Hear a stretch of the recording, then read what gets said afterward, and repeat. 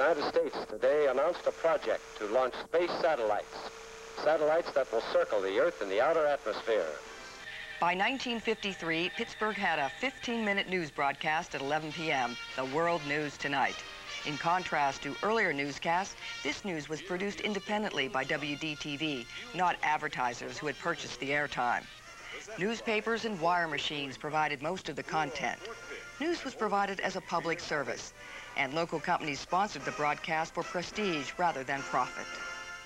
And there was a bad auto accident on the Penn Lincoln Parkway East this afternoon. It happened near Edgewood. It was all trial and error. Mostly, we read the news from the studio or conducted interviews like this one with Ohio Senator Robert Taft. There were only two of us in the newsroom, news editor George Thomas and myself. I was the news director and reporter and anchorman, and occasionally the film editor too. What we needed was a full-time shooter. Dumont gave us a mere $60 a week. If we had our freelancers shoot a big story on Tuesday and the whole city blew up on Thursday, then we'd have to tell you about it from the studio because we were all out of film and money. The WDTV newsroom would soon get that shooter as Pit Parade cameraman Chucky Boyle proved its worth. A young man had climbed the Smithfield Street Bridge, intending to jump off. And up there with them, 100 feet above the Monongahela, was cameraman Charlie Boyle, who was shooting for Pit Parade, the evening magazine of the 50s. Talk about eyewitness news. The man advanced on Charlie, and Boyle conked him with his camera, staggering the man long enough for the police and the firemen to rescue him. That film led the 11 o'clock news and landed Chucky Boyle a full-time job as WDTV's first TV news cameraman. Now TV newsmen could go to the scene. Police scanners and two-way radios with a guide, black and white film and cumbersome audio recording equipment were used for the record. As more Pittsburghers purchased television sets, sponsors started noticing a return on the newscast visibility. Advertising on live TV was an emerging force right along with TV news. As with any experiment, the results were often unpredictable. Now, comes time to clean it, and boy, you know what a problem that used to be. See this little strip? I just pinch it, pull it right out. And watch this dandy thing. Boy, for a guy like me, this really hits home. See, you just reach in like this, I think. Well, I guess I should have pulled out the other side, too. I told you I was no handyman, but I wanted to do this live because in doing so, I'm going to show you that we have something here that I think is great. This reminds me of some of those TV classic bloop commercials. Okay. Dear one, great rehearsal. Quit laughing, you guys. I'm having a tough enough time. This is too much. Oh, man. Oh, well. Oh, well.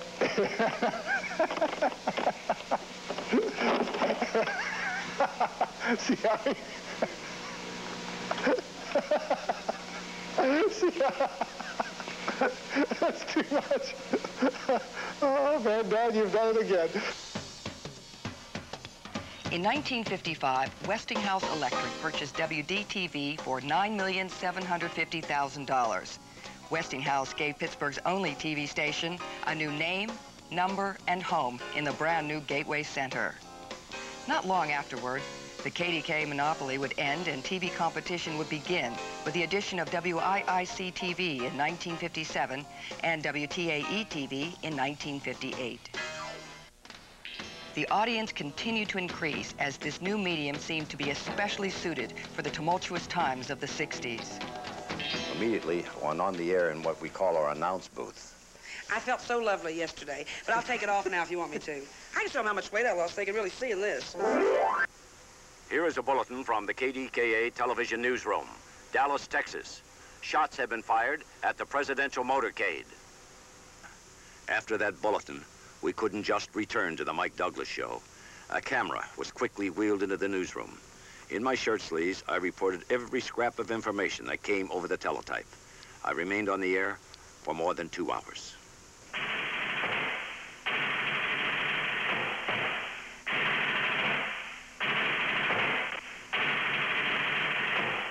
More than any single event, the assassination of President Kennedy set the standard for television news.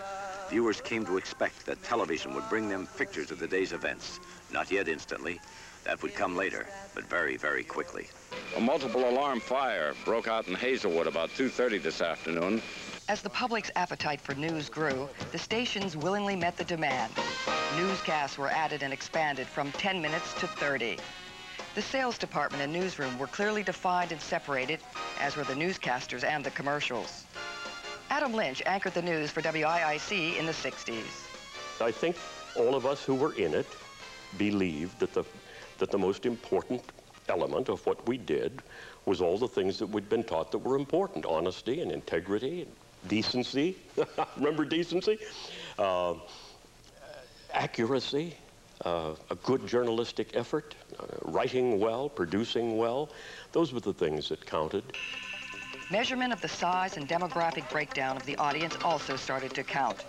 These ratings affected the rates that stations could charge their advertisers. A lot of money was at stake because Pittsburgh was the 9th television market in the nation and the 3rd largest corporate headquarters. Local news was no longer a public service. It had become an important generator of revenue and profit. The stations were forced to measure their audiences by using outside rating services. Consultants were brought in to conduct polling and focus groups to help package the product. With me here on the field is Danny Murtaugh, the manager of the Pittsburgh Pirates. Danny, what do you think of the brand new house?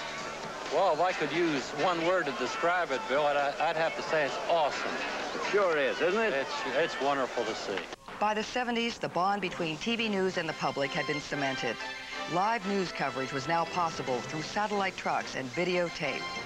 Sadly, though, the rush to use the new technology resulted in tragedy. Untrained crews were sent into the field to learn how to use the bulkier videotape equipment.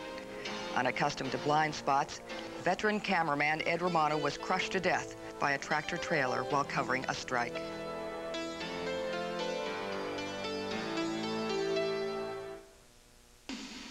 News continued to grow. What started out as a staff of 2 was now 75. Reporters and equipment traveled to cover political campaigns and events of local interest.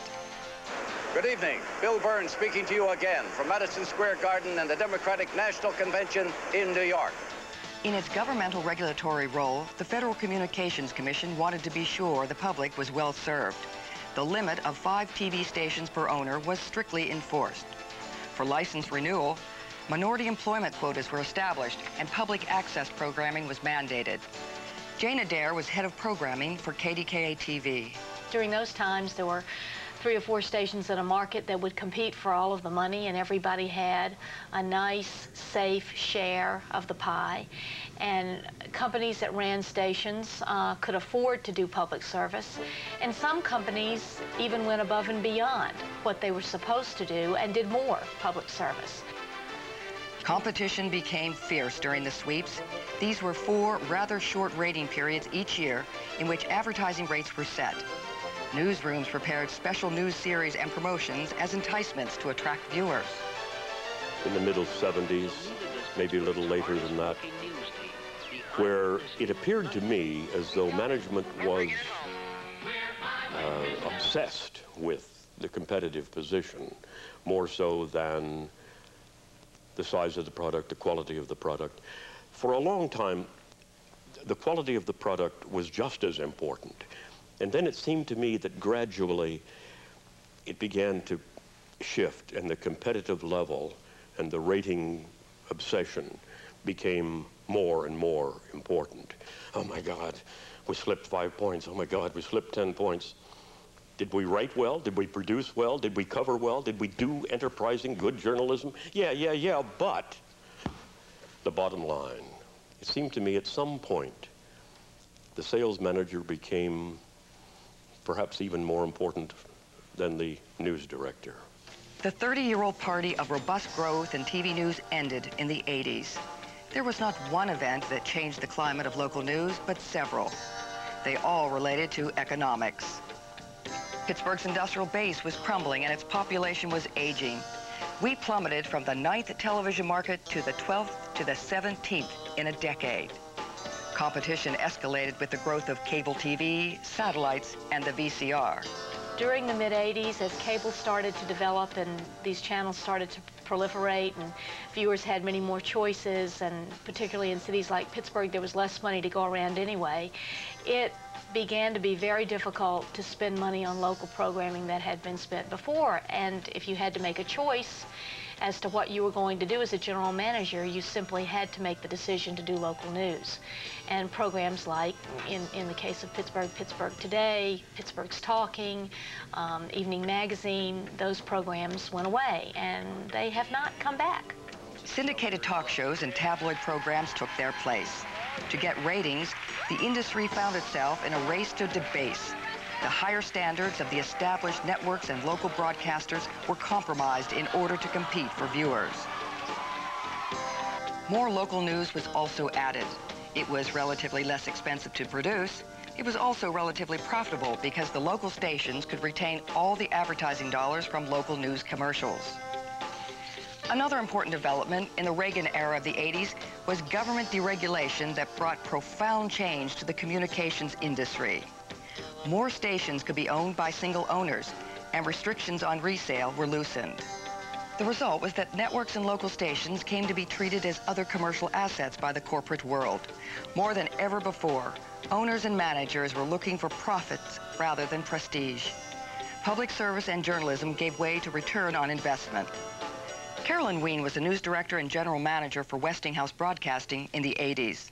7 to 10 years ago, I felt the pressures growing. One, because of competition, and two, I think another issue that's affected television news is that there are far fewer media companies.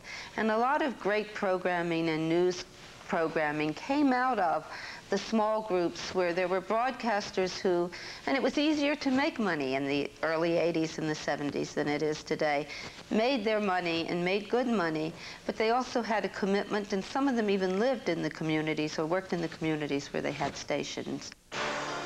The pressure for ratings drove station managers to seek outside help for the news department. Consultants advised managers on targeting particular types of news to appeal to the highly coveted 18 to 49-year-old female demographic segment. News was now driven primarily by the quest for ratings in order to maximize the ad revenue dollar. Joe Rovito was the news director for WTAE in the 80s and regularly dealt with consultants. Yeah, you do resent it. You hate that. Who wants to hear that you really worked hard, but it's not good enough? Of course you resent it. But at the same time, smart people know that you don't know it all, and you don't know all the answers, and you do have to have somebody come in sometimes and look at it. The problem comes in is when a television station or any organization, I don't care if it's a steel mill or a cookie factory, it doesn't matter, if you allow your consultants to make your decisions for you, that's a mistake. Consultants are paid to advise. You are paid to decide if you run a television station. Don't you think consultants are crossing the line when it comes to news content? It depends on the, honestly, it depends on the consultant, and it depends on the station. It's a collaboration between the two. And I think in some cases, the answer to your question is absolutely. In 1993, meters arrived in Pittsburgh to electronically record where TV sets were tuned. This little black box accelerated and reinforced the pressure on TV news that these other events had started. When there were 3 stations and you recorded your viewing with a diary system, if you couldn't quite remember what you watched the day before, you just remembered what TV station you normally watched and you wrote that down. Now with the meters record specifically what that sample of homes is tuned to.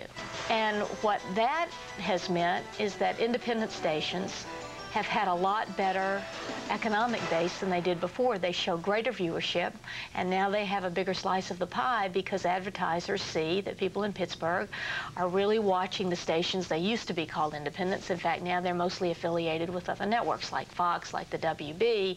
But the big 3, ABC, CBS, and NBC, the big 3 viewership has all been eroded. Barbara Van Cherry covered TV news for the Post-Gazette when meters arrived. That triggered a whole host of changes in terms of the pacing of the newscast, the teases, the stunts, the giveaways. But in addition to that, there's also just been a greater amount of competition than ever before. You have all of these cable channels. You have all of these networks. You have computers vying for someone's time now. So trying to get that viewer to sit there and not hit that remote control has become more vital than ever. There was even some talk at the very beginning when the meters came in that stories seemed to be kind of chosen based on neighborhoods that seemed to have a lot of meters. So, you could never confirm that, but it always did seem somewhat suspicious. Take a market like Pittsburgh where you essentially have a three-way race. It is very, very competitive. Is it an incubator for excess? Yeah. But at the same time, it is also an incubator, if I'm pronouncing that word correctly, to give the viewer your absolute best, to do the best job that you can possibly do in covering local news. I see it as a real positive, not the negative that many of our ink-stained brethren from the print media might suggest. Now, Pittsburgh has a fourth source for local news, WPGH Fox. Competition for viewers has never been more intense. This is apparent in the structure and content of local TV news. Stations routinely poll their desired audience on what they want to watch.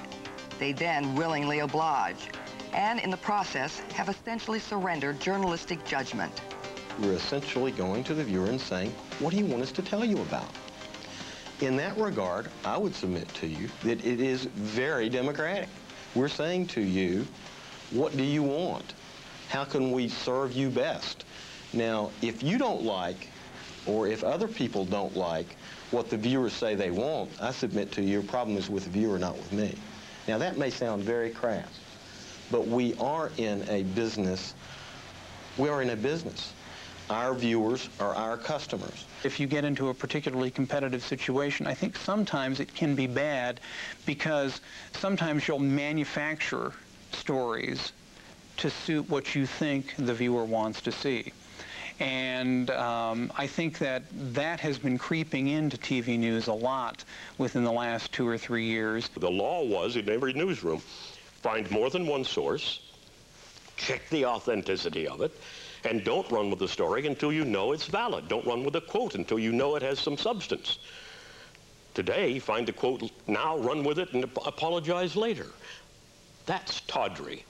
Now, is it corruption? I won't go that far, but it is dangerous. I think it is dangerous when you start playing that kind of frenzied promotional, frenzied competitive journalism. Competition in many ways has driven news to a higher level. The bad news is that it has become so economically dependent that even though many people don't want to admit it, the financial pressure does, at least indirectly, I think, impact decision-making that's not purely journalistic. I don't think people do it out of a sense of venalness, but they're in a tough business and they're scrapping for ratings and for what follows, which is money and profits, and they're harder to come by. From 1949 to today, TV news has evolved into a billion-dollar industry. And today, TV news has more technology, capabilities, and capacity than those early pioneers could have ever imagined. But is it better? The quality of the work that's being done now is, for the most part, much better because we have improved not only in what we do back in the newsroom, but we've improved in our ability to generate our own news stories. The problem for television news is that age-old problem of appearance versus reality. And television is a medium where the more simple the story is and the faster the story is, in many cases, the more easily understood it is and the easier it is to promote. So when you are concerned primarily with your viewership, you tend to create and promote the type of story that very quickly gets an audience to tune in. There's some good reporters here on all 3 or 4 stations, and some fine work being done. It's just not as, I don't know, it doesn't challenge me to watch. I would say that it has been diluted. I would say that it has been infected. It has been compromised by blatant profit-making determinations, profit-making decisions. We are businesses, and I don't apologize for that. I think television news in any competitive situation can be a convenient whipping boy. The fact of the matter is, I think the quality of local television news is probably at its highest, no matter the criticism. Are there excesses? Absolutely. Does competition produce excess at times? Absolutely. Does money produce, an interest in money in one way or another, produce those kinds of problems? Absolutely. And this is jobs of people like me and the news directors and the like to balance all of that.